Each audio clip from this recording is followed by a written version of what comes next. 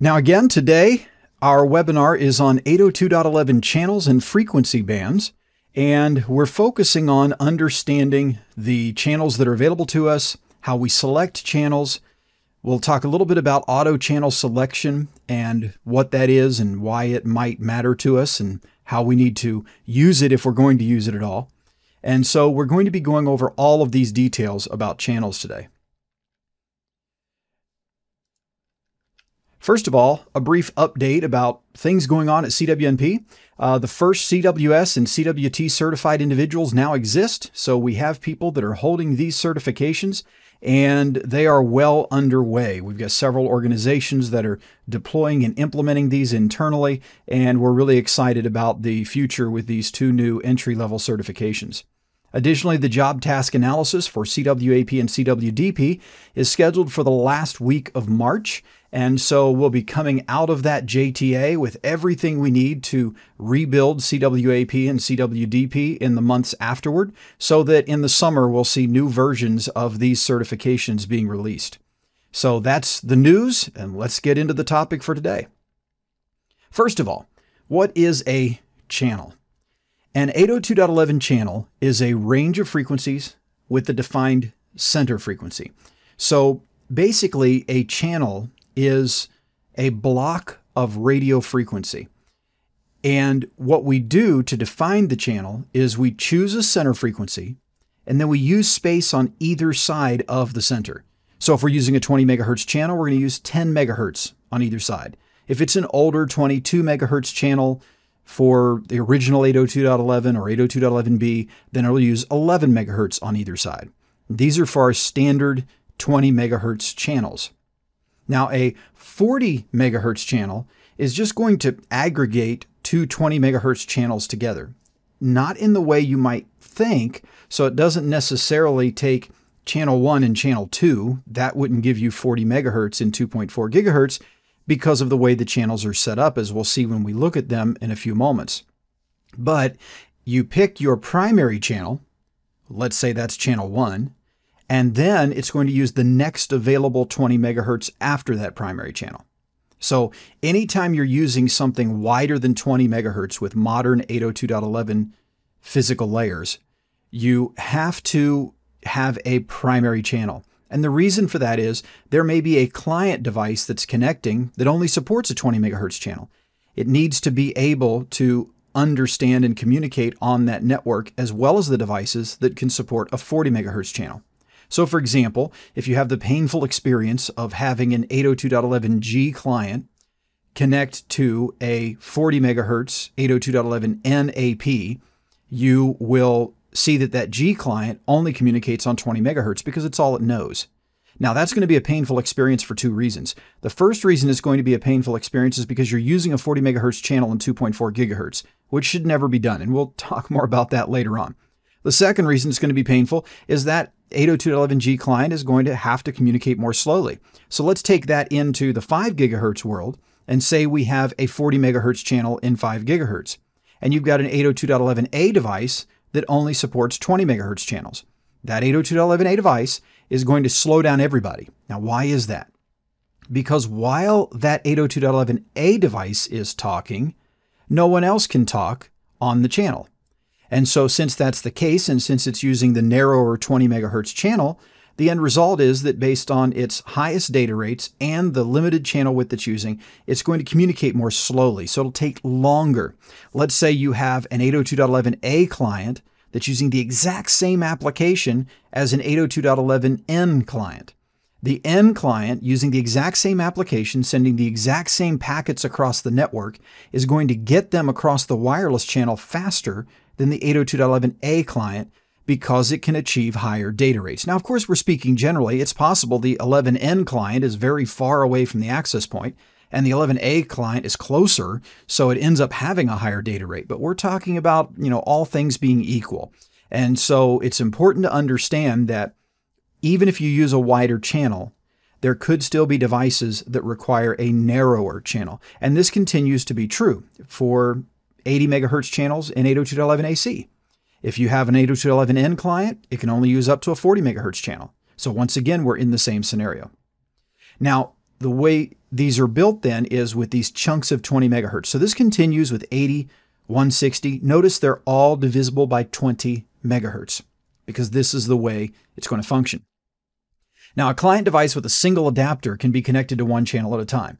So you'll not see your typical laptop or tablet or something like that that could be connected to both 2.4 and 5 gigahertz at the same time. So there's no dual concurrent connections in most client devices. There can be exceptions to that, but that's the general rule. An AP, though, will have multiple radios and can offer multiple channels at the same time. So there may be one 2.4 gigahertz channel and one 5 gigahertz channel, or there may be two 5 gigahertz channels. Those would be the common deployments that we see with APs today. One 2.4, one 5, or two 5. We rarely see APs deployed with only 2.4 gigahertz capabilities today. The newest of APs, almost all are dual band APs, meaning that they can support 2.4 and 5 gigahertz at the same time. And again, we have the newer APs now that have one of those radios being configurable to be a 5 gigahertz or 2.4 gigahertz, and then the other is usually a static 5 gigahertz radio. So that gives you kind of an overview of a channel and some of the issues there. Now let's talk about 2.4 gigahertz channels. The 2.4 gigahertz band is from 2400 to 2500 megahertz. Now, we don't use all of that for our 802.11 channels. Even if you're using channel 14, which is not allowed anywhere outside of Japan, you're still not using all of that space. And this is simply because we do leave some space at the top and the bottom of the band. So even if you look at channel 1, notice it's centered on 2,412 megahertz or 2.412 gigahertz. Now, if you do the math and you subtract even 11 for an older 802.11b channel, you're still at 2401 as the low end. So there's a megahertz there we're still not using. So you can see there's even padding at the low end, and then there's more padding at the high end as well. So that helps us to prevent leaking outside of the band beyond the rules of regulatory organizations like the FCC and so forth. Now, the key thing in 2.4 gigahertz is to know that the channels are spaced 5 megahertz apart. So remember, a channel is defined by its center frequency, and then it uses 10 megahertz on either side or 11 megahertz on either side. Now, separated by 5 megahertz, you run into an interesting problem. Channel 1 and Channel 2. Channel 1 is 2412. Channel 2 is 2417. Now, if you take 2417 and you subtract 10, what do you get? You get 2407, which is even below the center frequency of Channel 1. So Channel 2 steps all over Channel 1. Channel 2 steps all over Channel 3. Channel 3 steps all over Channel 2, and so forth. Even Channel 3 would be 2422, right? So 10 megahertz up from 2412. So 2422 is the center frequency of Channel 3. Subtract 10, what do you get? You get 2412. So we're at least at the minimum invading the top half of the space of Channel 1. Channel 4 then would be 2427. Subtract 10, you get 2417, right? Guess what? That's the top of Channel 1. Okay? So you see that even Channel 4 is still stepping on it. And this is the issue we have. And this is why you see these green channels, 1, 6, and 11, because they don't step on each other. Now, obviously, if I turn channel 6 up to 1 watt of output power, the side bands are going to encroach on channel 1 and channel 11. But a properly deployed AP with the right output power level, with enough space between APs, we're not going to have any interference of a significant level between channel 1 and channel 6, or channel 6 and channel 11, certainly between channel 1 and channel 11. Now, it is important to know, though, that if someone says, all right, which of the following two channels are non-overlapping in 2.4 gigahertz? 1 and 5, 2 and 9, or 6 and 10? Well, the answer is 2 and 9. 2 and 9 are not overlapping, right? So we say 1, 6, and 11 is what you should use, but there are other channels that can be used. You can use channel 3 and channel 10. They're not going to be overlapping. You could use channel 4 and channel 11. They're not going to be overlapping. I'm not telling you to do that. There's a reason for it, but non-overlapping simply means they don't step on each other's space, okay? Now, why am I not telling you to do it? Well, there are all kinds of reasons, but one of the major reasons is in an enterprise deployment, we need the ability to reuse frequencies. So it's called channel reuse or frequency reuse, channel efficiency, frequency efficiency. All of these terms refer to the way we're using the available frequency space that's there for us. By using 1, 6, and 11, I can put an AP on channel 1 and then 20 meters away an AP on channel 6, 20 meters away an AP on channel 11, and then I can reuse channel 1 again. Okay, so by using those staggered channels, or what's called a multiple channel architecture, I can reuse these channels by spacing them out some distance among them. Now remember, we don't live in a linear space where we're just going down a hallway or something. At least I hope that's not how you're deploying your APs. But instead, we live in a real world where you have a floor plan, right? And you might have channel 1 in one office room, and then channel 6 in the room next to it, and channel 1 in the room, channel 11 in the room across the hall. And then you have to reuse channel 1 across the hall in the lower portion. You get the point. So we're going to stagger these. All right. So 1, 6, and 11 are the non-overlapping channels.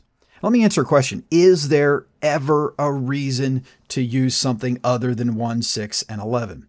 Well, some people have had good luck in some scenarios using 1, 5, 10, and 13 in regulatory domains that allow it. Some will use 1, 6, 11, and 13, and then they'll just try to keep 13 away from 11 as much as they can. So certainly people use other channels, but there are issues with that. For example, if you're in a multi-tenant facility and you try to use some kind of a model like that, you're really going to exacerbate the problem. Additionally, if you are in a regulatory domain that allows, say, channel 13, and you use it, then you have the dilemma of what happens when someone flies in on business from a regulatory domain that doesn't allow it, and the only AP that's covering their space is channel 13. So they're unable to actually access it, or they're going off in the distance to some AP on channel 1 that isn't giving them a good signal strength. So these are factors you just have to consider when planning your channels. Now, I said 40 megahertz is bad. Let's talk about why.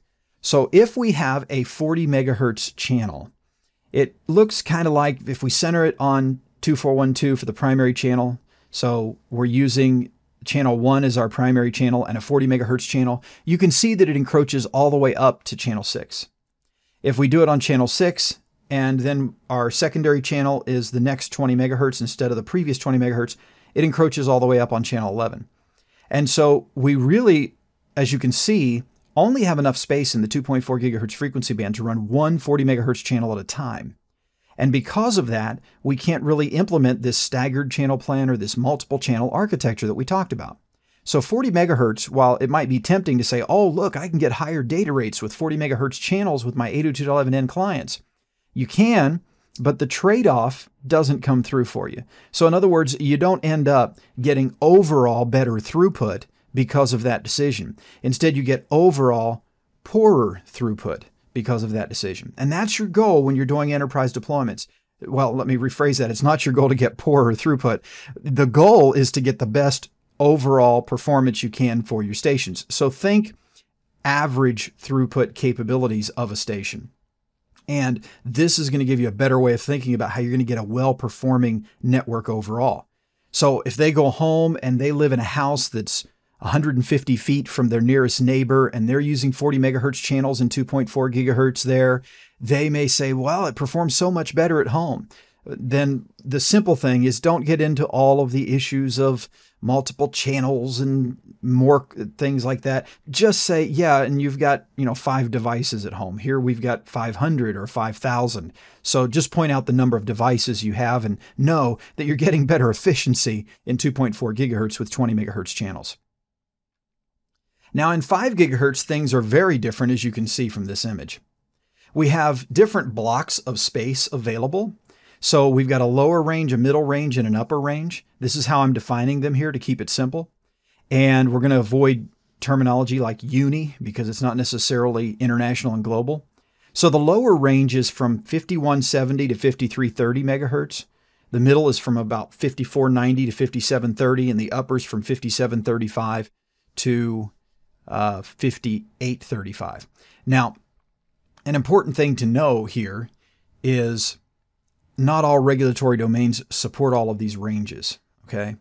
But instead, they may only support the lower range. So you might only have channels 36 through 64 in some regulatory domains. Or you might have 36 to 64 and then 149 to 165.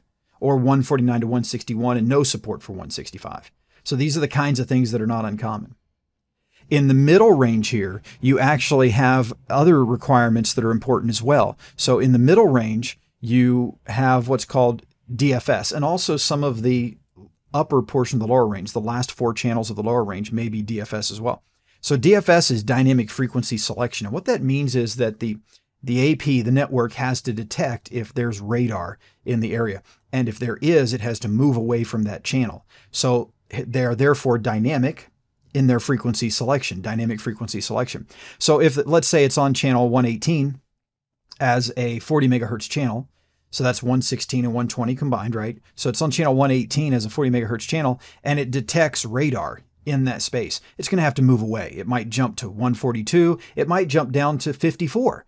It's going to depend on the algorithm that the vendor of the AP has implemented to make that decision. Now, they may give you the option to choose what's going to happen with that, but just know that there are realities of that. Now, this is why some people in smaller deployments where they don't need high density and they just need a good, well-performing network that is not massive and does not necessarily have tens of thousands of clients, maybe a few hundred clients or even a couple thousand clients, they'll often use a channel plan where they only use the lower and upper channels. And they do that in order to avoid the DFS channels altogether. So they may only use channels 36 to 48 and 149 to 161 to get full client support, to get support for no DFS issues in their space. And in many environments, you could use 36 to 64 as well as 149 to 161. In some, you may only be able to use 36 to 64. So what does this all come back to? It comes back to regulatory domains, okay? You've got to know what you're allowed to do. Now, the good thing is when you set up an AP and you choose your country, it generally limits you to the channels that are available. And so you're not going to accidentally choose a channel where you're in a violation of local regulation. Now, we do have 4 different channel widths available in 5 gigahertz. Now that we have 802.11 AC, 20, 40, 80, and 160. Now, I've chosen the colors here strategically. I developed this image here several months back and chose to use these colors to really give you a moment of pause. So green means go, right? If you think about a traffic light, green means go, yellow means caution, red means stop, black, the light is out. Okay, there's no light there. It's just darkness. So what do I mean by that? Well, 20 megahertz channels, you really don't have to worry a lot. Just use them and plan well. 40 megahertz channels, if you plan well, you can also use them, but you always want to make sure you're asking, am I getting the return on my investment? So yes, you might be boosting the throughput of 1 or 2 stations in an area, but are you hurting the throughput of 70 others? So that's an important thing to keep in mind. It's about balance in the design of the network. In small office deployments, certainly I would say 40 megahertz channels are not going to hurt you in the vast majority of cases. Of course, there can be multi-tenant exceptions and things like that. But if you are your own facility and you're significantly enough separated from other spaces, you can probably get by with 40 megahertz channels with no real worry. And you could probably even just do 38, 46, 151, and 159 and then stagger your channel plan and get by with that in a lot of small office deployments. But when you get into medium and enterprise deployments, you get into larger scale deployments, you're going to have to use a lot of strategy if you use 40 megahertz channels. Your planning will be much easier with 20 megahertz channels, but you may not get the throughput demanded of certain applications. So one strategy that can be used is to say, well, we're going to use 20 megahertz channels, and then only in spaces where there's a warrant for higher throughput for some of the stations will we implement 40 megahertz channels, particularly, again, if it's a large deployment and you really have to balance that overall capability of the wireless network to serve the clients. 80 megahertz channels, I put them red because you should really just stop. There are very few scenarios where you should be using 80 megahertz channels. Notice how few we have. even if all of the lower channels are available to us and the upper, that's 3. So we're right back to the good old 2.4 gigahertz days, aren't we? We've got 3 channels that we can stagger in order to implement the 80 megahertz channels. If you can go ahead and use the DFS channels, meaning you just don't ever see any radar events, and keep in mind, you don't have to be near an airport to see these radar events. False positives can be generated. Motors can generate what looks like radar electromagnetic waves. And so the reality is other things can cause them, and your AP has to acknowledge that. Otherwise, it could be interfering with radar, actual radar. So it's important to really think through the use of those 80 megahertz channels. In the consumer space, if the 5 gigahertz band is fairly clean, I don't have a problem with 80 megahertz channels at all. Even in small business, it's not a problem as long as, again, the frequency space is clean enough. Yeah, you can use 80 megahertz channels, not a big deal. In enterprise, a lot more planning would have to go into it, much analysis. Maybe you will find a few zones where you want to use 80 megahertz channels, but by and large, the boost you're going to get from that is so insignificant, and you'll probably find yourself falling back to 40 megahertz channels for most of those scenarios. 160 megahertz channels, I think you can see, it's just not an option in the real world. We would have to get significantly more space available to us. Probably we would need another 300 to 400 megahertz of space where we could build 160 megahertz channels in order to actually use them well. So it is important to keep that in mind. Now, you can see the FCC is what defines these channels that I'm looking at here. So 50 and 114, those are the 160 megahertz channels, true 160 megahertz. The IEEE standard also allows for what's called an 80 plus 80. So you could bond 138, 155, for example, try to accomplish it that way. But again, we just don't have the space for 80 megahertz channels. So my general recommendation, 160 megahertz channels. Always stay away from 160 megahertz. Almost always stay away from 80 megahertz, and then use 40 megahertz because you need it, not just because you can.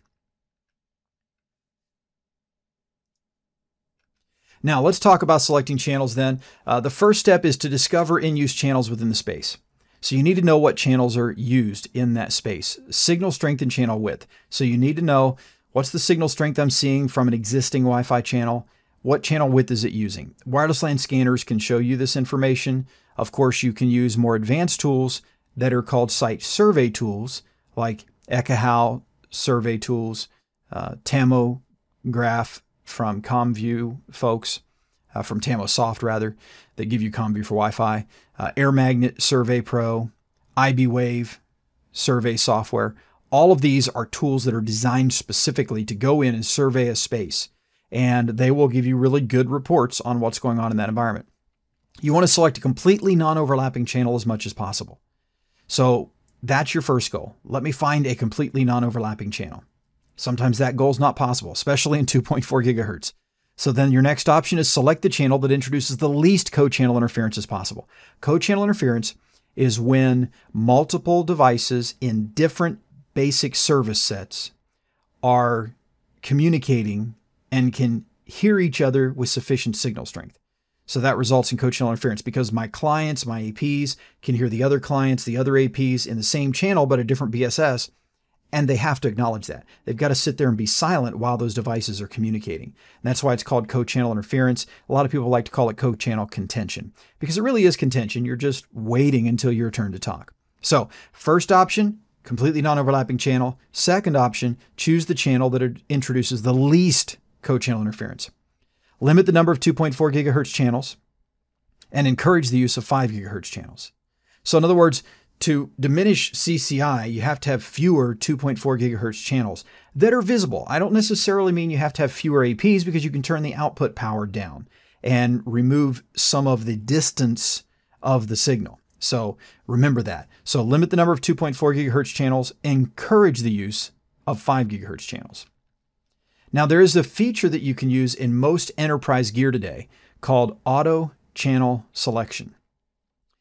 Auto channel selection is typically very poor in consumer grade equipment. So this is the stuff you go down to your local electronics store and you buy home wireless LAN routers, things like that. Yet they're all pretty well configured to use it. So certainly if you're on this webinar, you have the knowledge to go in and change that. So I would encourage you to do so. Go into those consumer grade devices and pick the best channel. Some of them will have scanners in them. They'll scan the channels and show you what they see. And then from that screen, you can determine the best channel to choose. Others will not. And of course, with those, you can just use a good free Wi-Fi scanner from the internet. In enterprise solutions, auto channel selection is improving continually. So it does keep getting better. When it first came out, it was, I would define it horrendous, but it's getting better. And what do I mean by auto channel selection, by the way, when it comes to vendor equipment? We're talking about like Cisco's RRM, Aruba's features. Most of the vendors have an auto channel selection feature. We're just using the generic term auto channel selection. If you implement it, know the following. How does the vendor make the selection? What's their algorithm? How are they making the choice?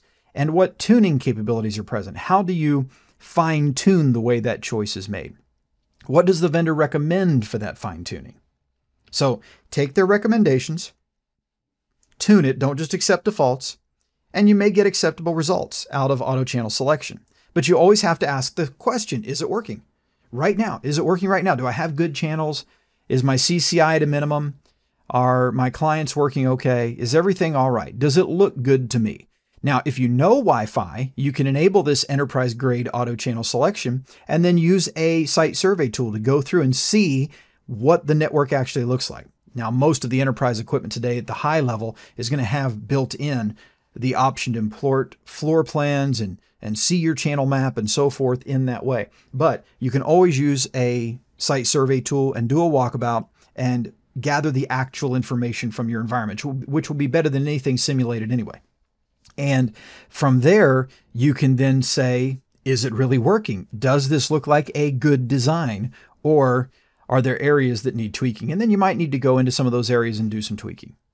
But it's not just about now, it's also about tomorrow. It is auto channel selection, right? So something may happen in the environment that causes the algorithm to adjust channels, and now it might not be any good.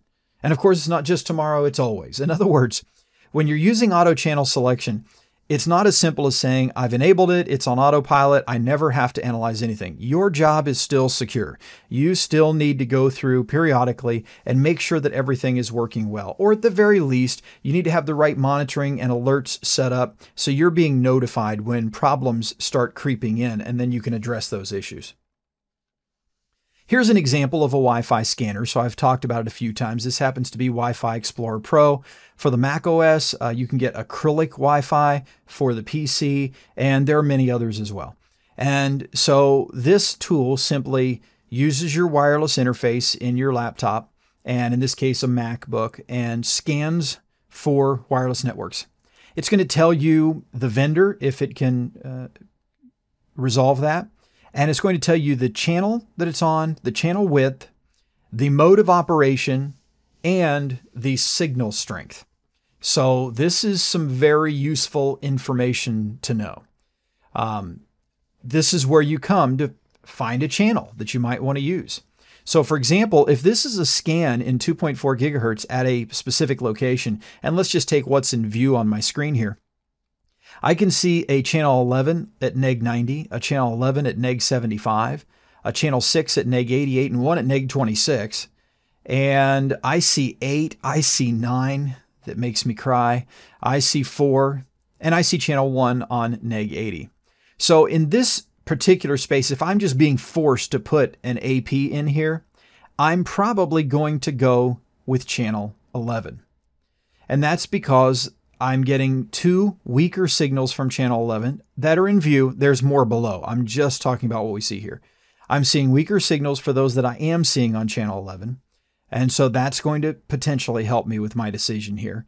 And then on channel 6, you can see I've got a very strong signal already there. So there's clearly already an AP within a few feet of where I am. And then on channel 1, I've got a neg 80, and then I've got a 40 megahertz channel down there on channel 1 that's out there. So this all just pains me and kind of forces me to pick channel 11 in this case. Now, if these are my APs, I'm not just picking channel 11, I'm going to go fix this horrible design. But assuming I'm in a multi-tenant facility or something like that, I've got to pick the best channel. That's probably my best bet. Now, here we see an example coming out of ComView for Wi-Fi, which is actually a wireless protocol analyzer from Tamosoft. And I really like it. I like its interface. I like how it works. All of the protocol analyzers have their strengths. I love OmniPeak's dashboards. I love Air Magnet's built-in knowledge base. And I love ComView for Wi-Fi's interface in general, particularly for packet analysis. To me, it feels that it's more focused on packet analysis than all the dashboards. So it just depends on what you're doing. But one of the things you'll notice here is I've done a scan is you can see that I've got a 40 megahertz channel. I've got 2 APs on channel 3, 1 on channel 8. This is the ugliness of consumer auto channel selection. And I'll just kind of leave it at that. But that's what we're seeing here. We're seeing the results of consumer grade auto channel selection. And no, this isn't a really old picture. This may have been taken 6 months ago. All right. So it's not very old. And yes, this is a problem. All right, so let's get the top 5 takeaways for enterprise deployment. Number 1, encourage the use of 5 gigahertz as much as possible. Why is that? We learned about those 5 gigahertz channels, right? There are many more of them. And so it's going to be much easier to design a network with multiple APs in 5 gigahertz. Number 2, don't use 40 megahertz channels in 2.4 gigahertz. Why? Remember, there's really only room for one of them effectively without stepping on other channels. 3, use 80 megahertz channels rarely in 5 gigahertz and never use 160 megahertz channels. So the real decision in the vast majority of deployments is 20 or 40 megahertz. Okay. Number 4, know your environment. Look at the RF in your space before you make your decisions about channel selection. Know the environment you're dealing with and then select your channels. And finally, number 5, know your system. If you're doing auto channel selection, make sure you understand how that system is going to work and make sure you're monitoring it and tuning it and getting the best out of it that you can. So these are the top 5 things. Use 5 gigahertz as much as you can. Don't use 40 megahertz in 2.4 gigahertz. Use 80 megahertz rarely, never 160 megahertz in 5 gigahertz. Know your RF environment and know your system and how it functions.